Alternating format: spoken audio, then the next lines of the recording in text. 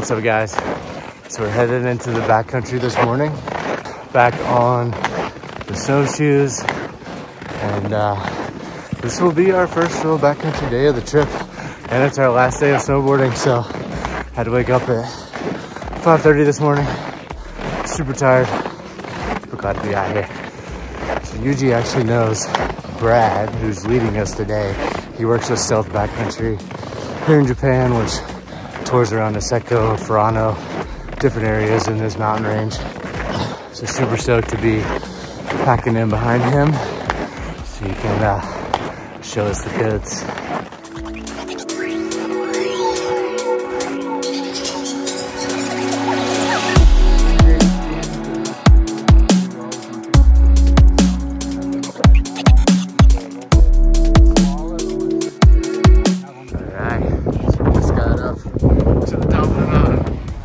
Not quite white out, but pretty close. We're all changing into our snowboards now. Got the snowshoes off.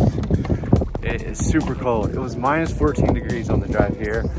I'm pretty sure it's about a similar temperature plus wind right now. So cold. But we're about to strap in, head down for an epic run. I see the future. I'm joking. We're mobbing down.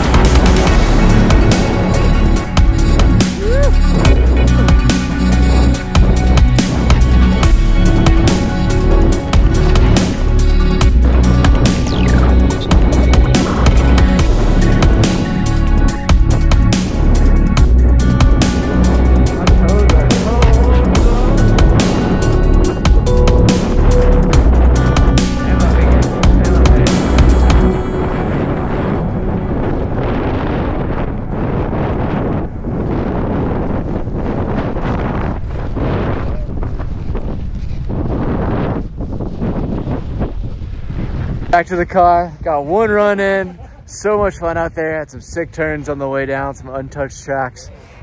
Great to get out in the backcountry. Big shout out to Brad. Thanks so much for showing us around out here.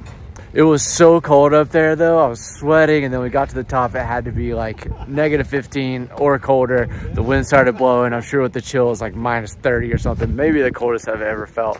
Even right now, my hand holding my phone right here is so cold.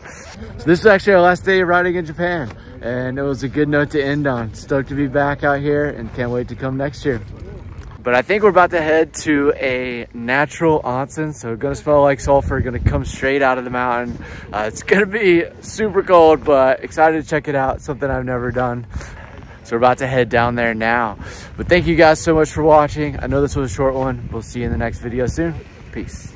So we're at the onsen after our hike. And one of my favorite things about most onsens, they have self-serve ice cream, which really hits the spot after sitting in some hot water.